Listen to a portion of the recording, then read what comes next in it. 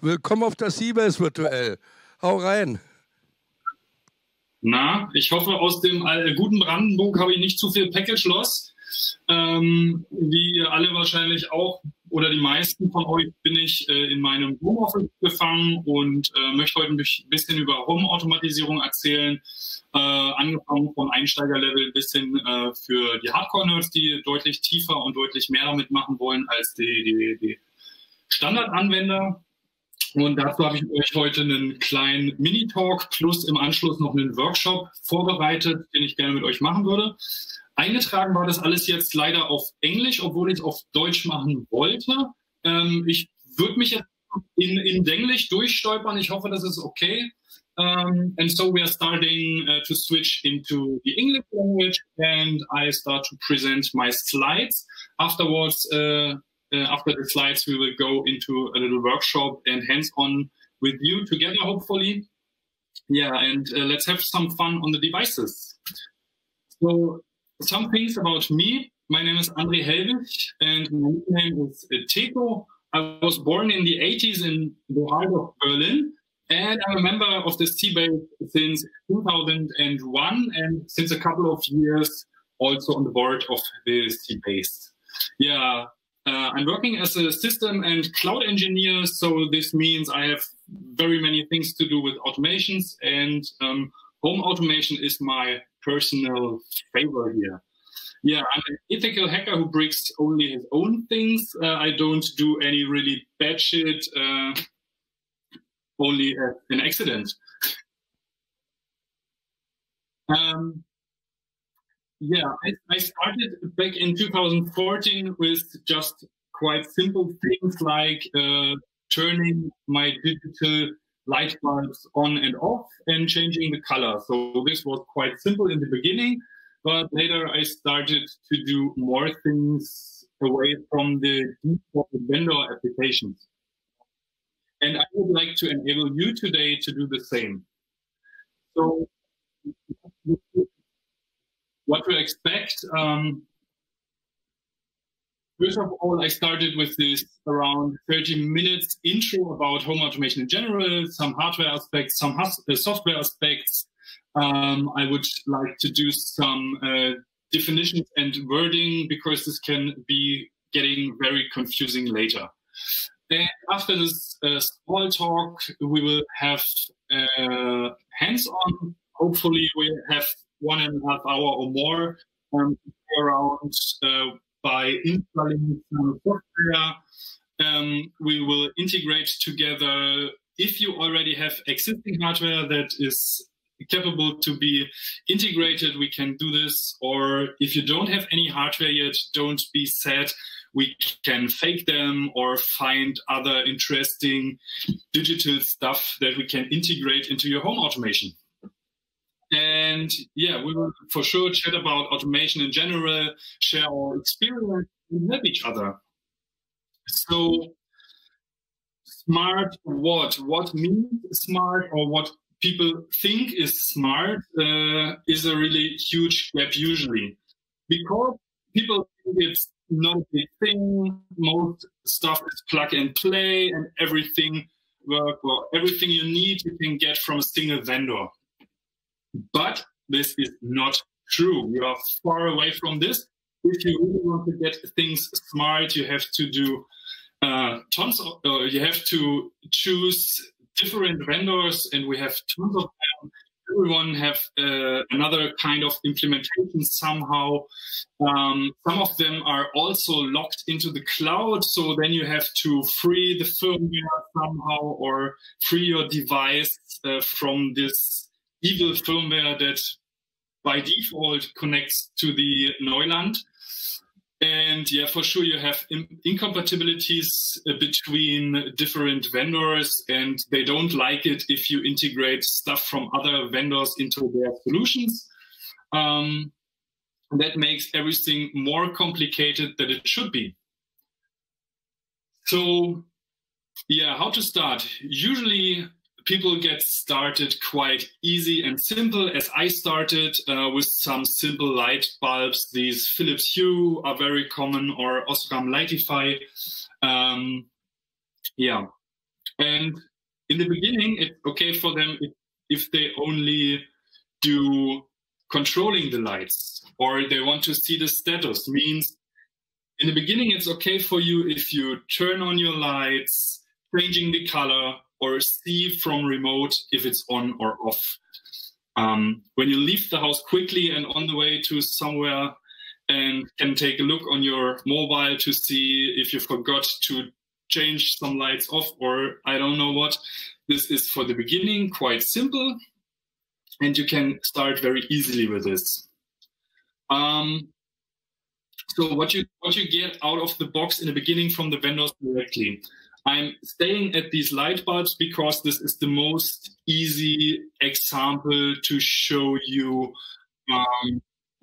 what the vendors does or what the vendors give you, and yeah, an easy way to get started somewhere. Later we will try to find some more interesting examples,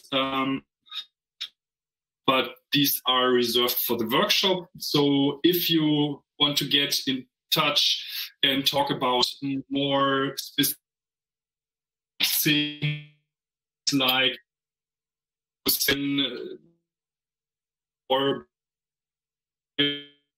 sensors, etc., this will be done later. Don't get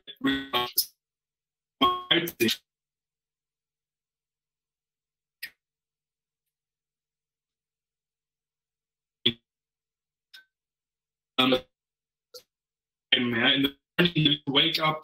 It's quite nice if you say, I want to wake up at 6 o'clock, so start in the lights 10%, and then very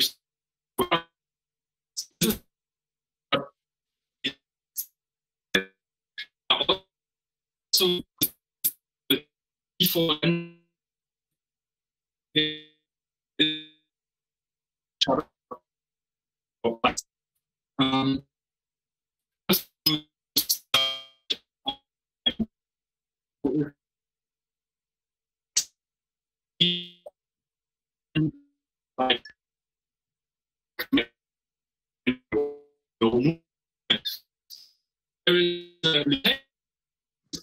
Okay, Teko, du hast massive Bandbreitenprobleme anscheinend. Der Sound ist hier sehr, sehr schlecht gerade.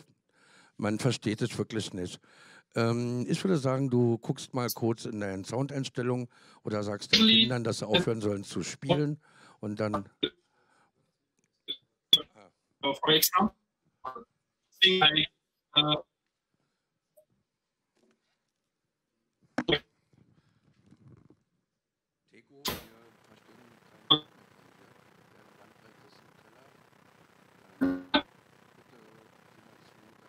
this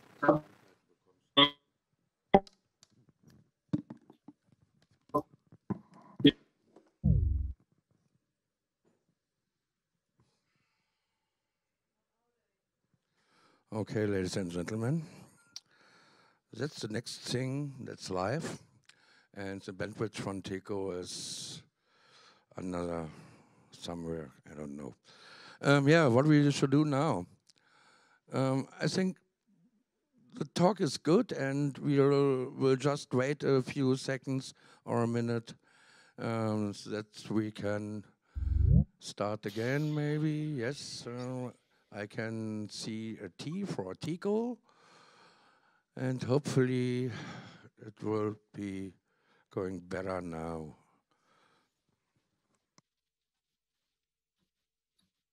What happened?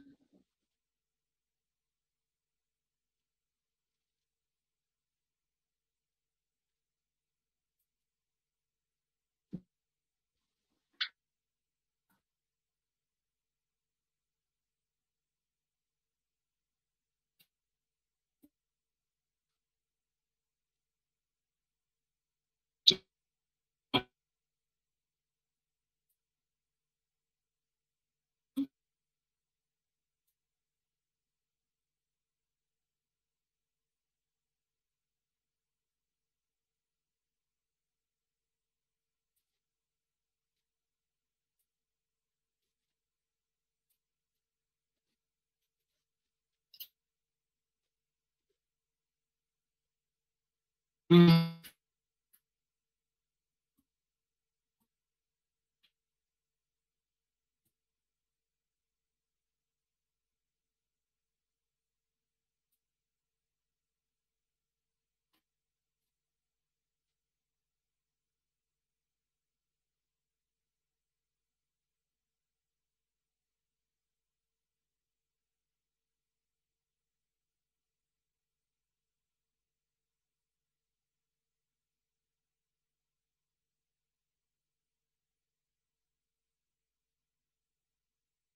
we continue?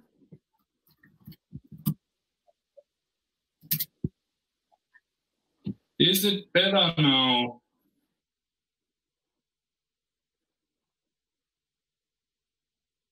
Check, check. Ja, okay. Okay, ab wann war das abgehackt ungefähr? Ah, ja. Ja, okay. Danke. Yes. So take a deep breath, keep calm, and here we go again. So most of the things are not really smart out of the box, except from kinds like wake up scenes when you want to wake up by light over a specific amount of time. Means when you want to wake up at around 6, just configure your light that it starts increasing the percent of lightage over a couple of time, and said, yeah, when you wake up at 6, 10 minutes before 6, it starts to increasing the lights 10% per minute. And after 10 minutes, the light is on 100% and you have a very smooth wake up. This is nice, but that's not what I understand of smart things. This is just, yeah, dimming or increasing the light over a specific amount of time. Another thing that came out of the box is a delayed shut-off timer. If you go to bed or something like that, and you are far away from your digital switch, just push the button, say it shut down in 10 minutes, and after 10 minutes, the light goes off. Another thing that come out of the box, if there is supported hardware, is turning lights on and off by movements detected. In general, you have just the movement sensor, and this movement sensor triggers the light to get on, and after a couple of minutes, when no movement was detected, it turns off again. This is quite nice when you go through a room where you're just passing by and you want to enable the lights without touching anything. This is fully automated. This is nice. This is kind of smart, or what I think what could be smart. But the problem is this only works with supported hardware when you stick on a vendor. So usually some vendors don't have movement detectors. Others have them, but they are quite expensive. So what is on my personal wish list to have things more smart is to combine way more things than just a light with a movement sensor. For example, I have a window open detection, so I can detect if a window is open or not. And if a window is open more than 15 minutes, because this is way enough to get fresh air into the room, then start blinking indicator in the living room, for example, to notify me that I should close this window, or send me a message to my mobile over, I don't know, Telegram, push message, whatever, you name it. And I would like to know that I have to close the window. Yeah, you can, or I would like to implement also unsupported hardware. I would like to combine lights with movement sensors that I built myself, because usually you can get this developer board with a wireless chip on it, putting a movement sensor on it, and just use this for your movement detection, and you can save a lot of money instead of buying very expensive things from the vendor itself. But This won't happen the easy way because you stay in the vendor login and the vendor don't want you to use other things. So all in all, is this an easy piece of cake? Yes, but no. I would say it depends on, or depends on what you really want to do. If you have some simple things that you want to do, you usually can do this out of the box with vendors. But when you want to have more advanced tasks, when combining things from different vendors or building your own sensors or actors or whatever, you can't do this the easy way usually. Combination with other devices is not possible the easy way, or not with that what you get shipped by the vendors. So we need to close the gap by ourselves. We will do this later. So for now, we will talk a bit about sensors, actors, what the fuck. And sensors. I gave you some example already. We have, for example, movement sensors. We can measure temperatures. We can measure the light and looks. Anything that can be interesting for you can be measured. For example, the actual Bitcoin price. For some people, I heard it's quite interesting to know the actual Bitcoin price. And with a smart home automation, you can also send notifications to your TV or whatever to give you an information about the actual Bitcoin price.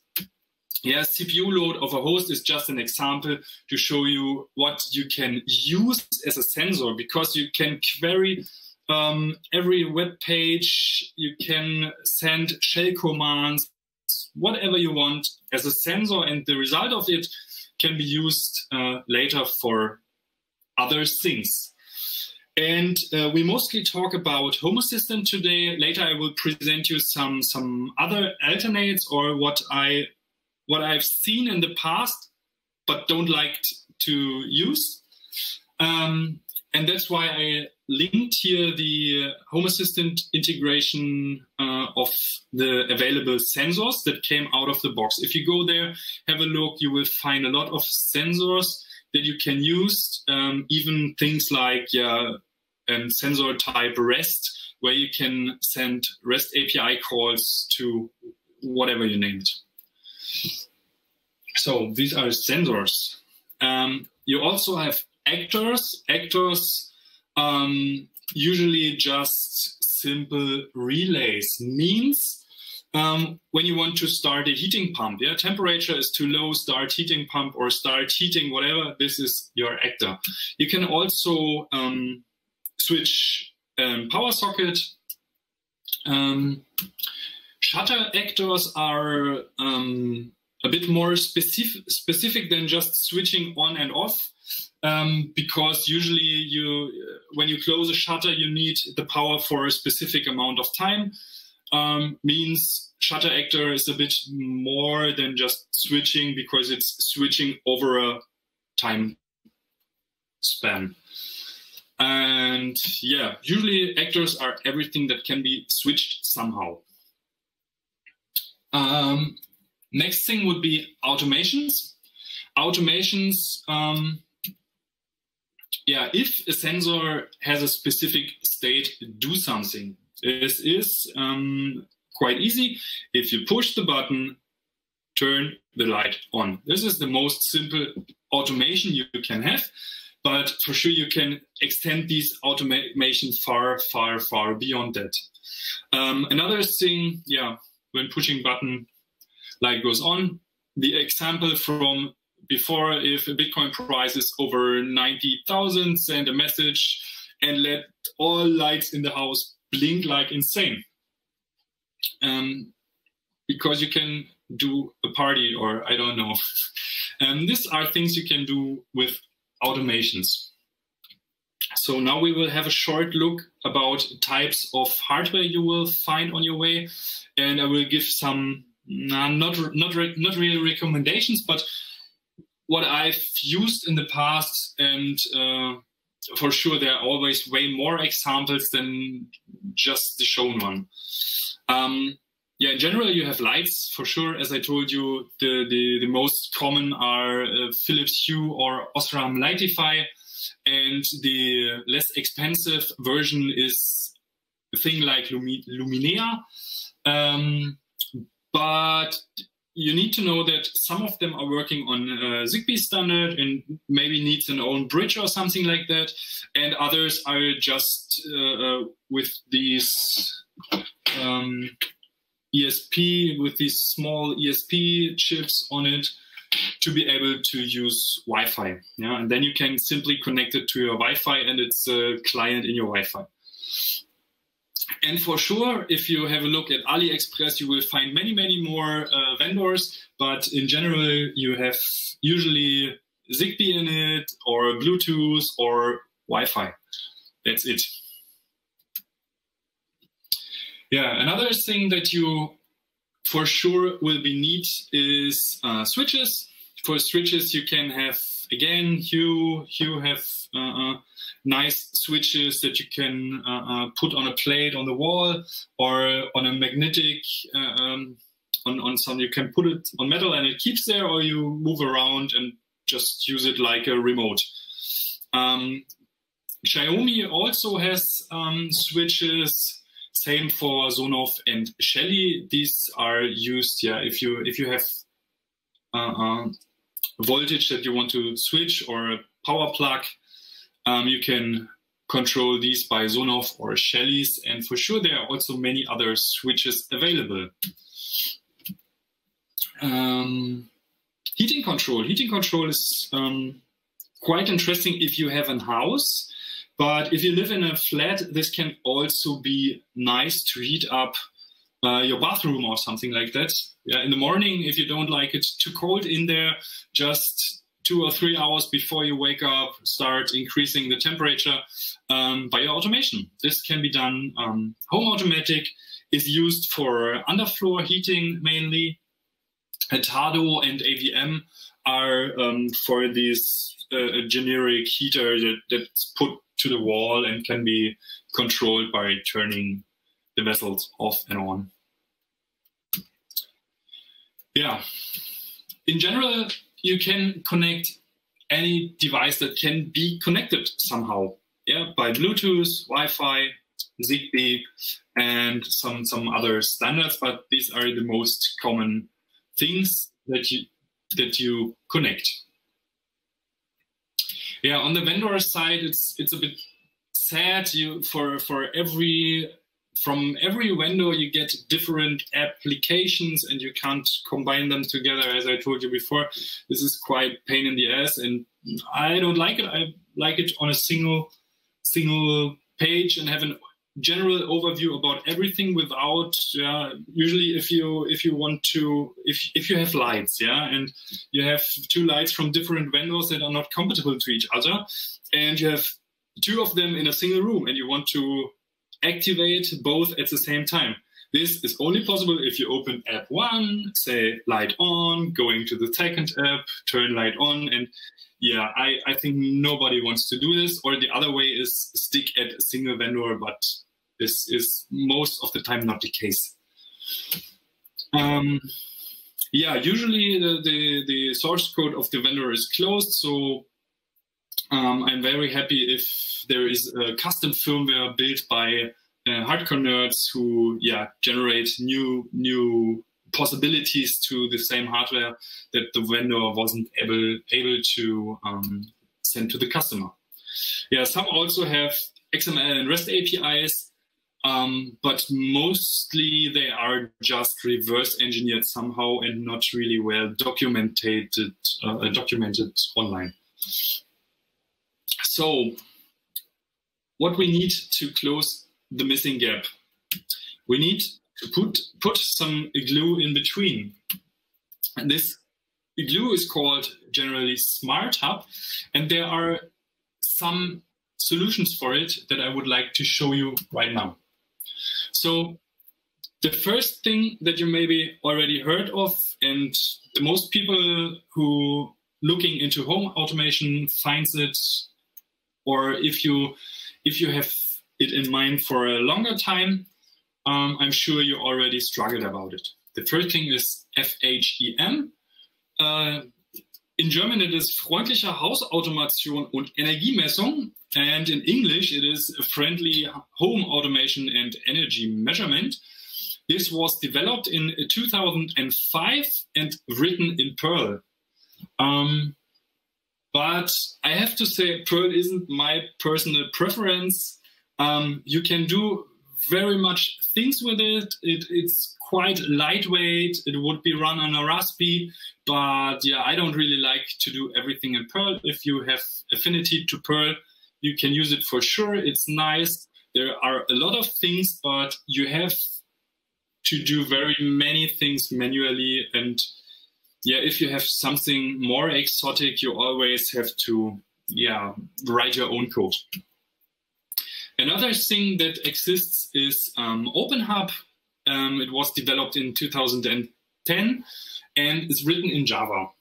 I don't know what you think about Java, but I think Java is just a huge mess. And my personal preference is always to have it as small as possible, and it should be fit on a Raspberry or some small device. Yeah, for OpenHub, this is not possible to have it run on such a lightweight device.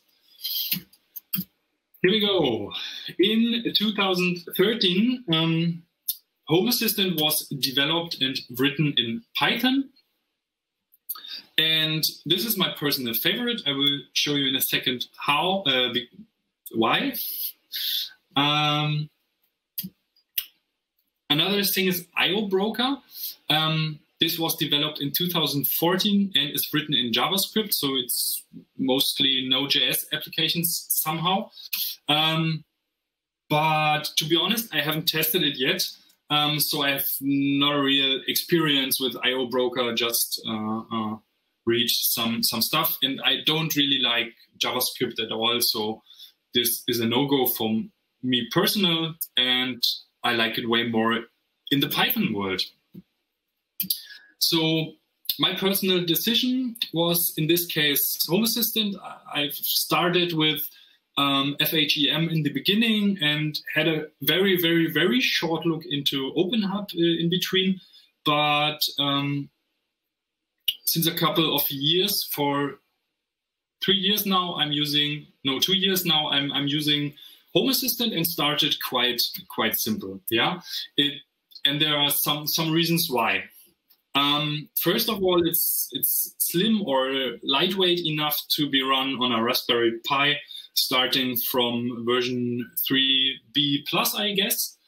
It has a focus on security. It has the focus to keep your data at home, yeah, because you don't want to publish all your home automations to the interwebs, because, yeah, I want to free the devices from the clouds, not to give it back to the cloud. I would like to have it at home. Yeah, it's pure open source, written in Python, as I told you before, and uses the YAML syntax for configuration. And because I use it at work, it's a personal plus. I have to do it. I have to work with it every day, and I really much like the way of configuring things in HomeAssistant, and that's why I use it. Yeah, it's very easy to start with. So in the beginning, you can get a home automation system quite fast. But later, if you want to get way more in detail, you can also get way much deeper and develop your custom integrations or whatever you want. But these are the same things you could do with VHDX for sure as well. Yeah, if you want to write your own stuff, you could do this with them as well. But HomeAssistant, I think, is in the middle of everything. Yeah, it's easy to start, but good enough to get way, way deeper. They have really fast development and release cycles, have a very, very active community. And I never had any problems with updates in the past. So the good things about HomeAssistant, it's very, very easy to start. It is The documentation is awesome. So for every module, you find a good overview page where you find examples for configurations. And if you have to keep something in mind, this is also noted on the documentation page. It has a really nice performance, depending on some things I will talk a bit later about. They continuously improving the user interface. 1 year ago, I guess, there was a huge update for the Lovelace interface to be more drag and droppable for beginners, that they are able to configure everything. The nice thing on HomeAssistant as well is that you can configure things on the graphical user interface as well as in your configuration files by YAML. Yeah, it's very easy to maintain. If you need to do updates, you get notifications. You can do the updates by simply clicking on your web interface on updates. And in the last 2 years, I didn't have any issues with it. Yeah, I also had to migrate once from a RaspberryPi 3B Plus to a newer version, and this also works like a charm. Just do a backup of your actual system by pushing a button, download the file, and import this backup into the new system, and everything works again like before. So this is quite nice. But there are also some bad things, or not so good things. First of all, sometimes it's a bit hard to find debugging information. I had the problem that I was looking for debugging information, but at the end I found out there was no problem because it was just a broken wire or something. In these cases, it's a bit hard to find some errors, but there was no error for sure. That's why it was not working. But it could be better, but I will show you in the workshop some overview about HomeAssistant and guide you through the different levels of loggings. And then you maybe will see what I mean.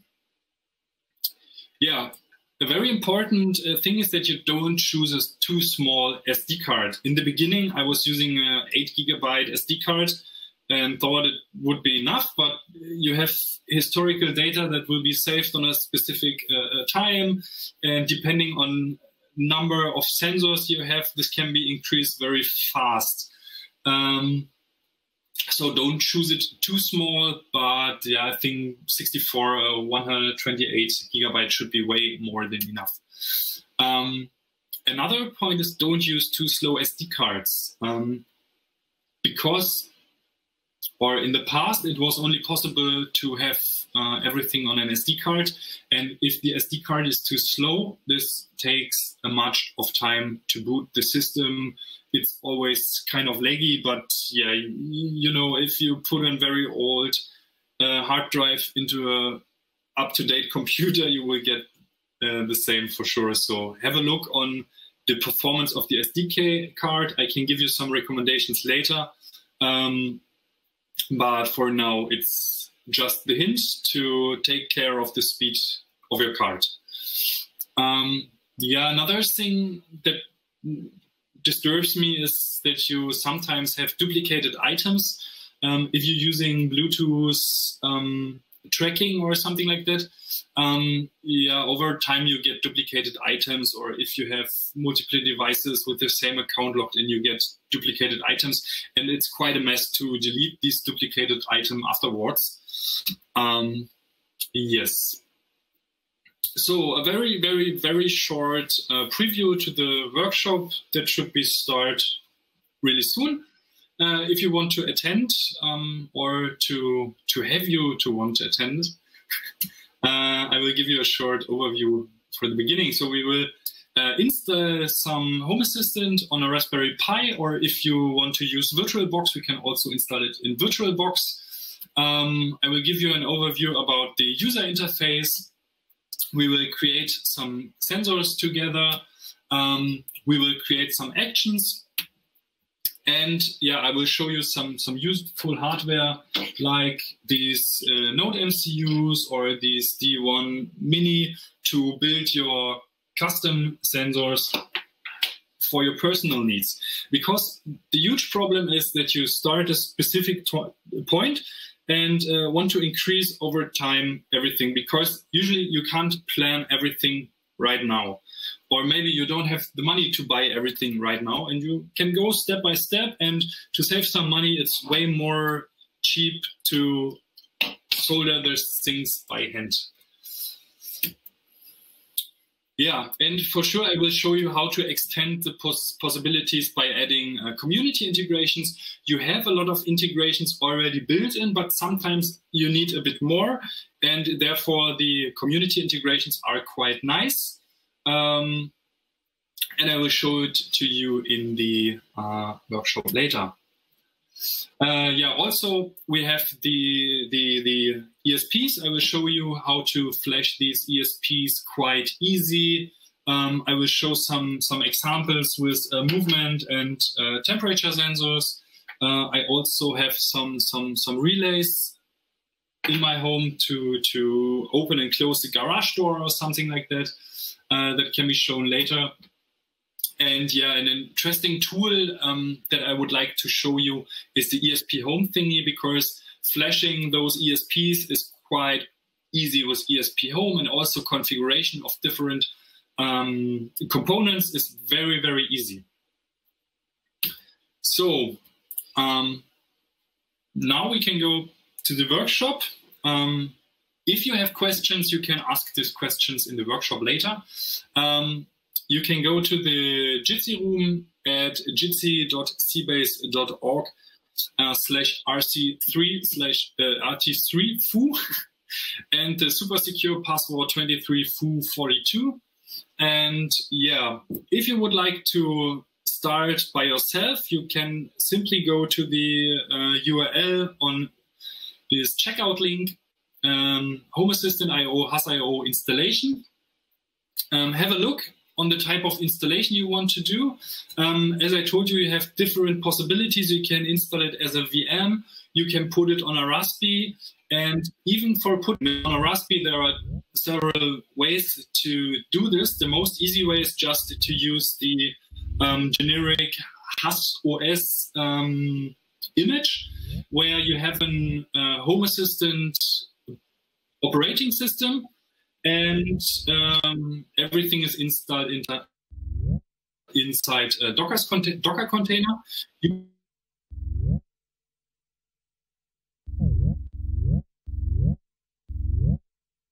can the Raspberry or something like that. Install it by yourself via Docker, or directly install it. Okay. We can see that a lot of people will attend the workshop from Teco. All functionality of HomeAssistant. We stop our stream now with Teco, and Teco, have fun with your workshop. Good luck. Toi, toi, toi. Thank you. See you.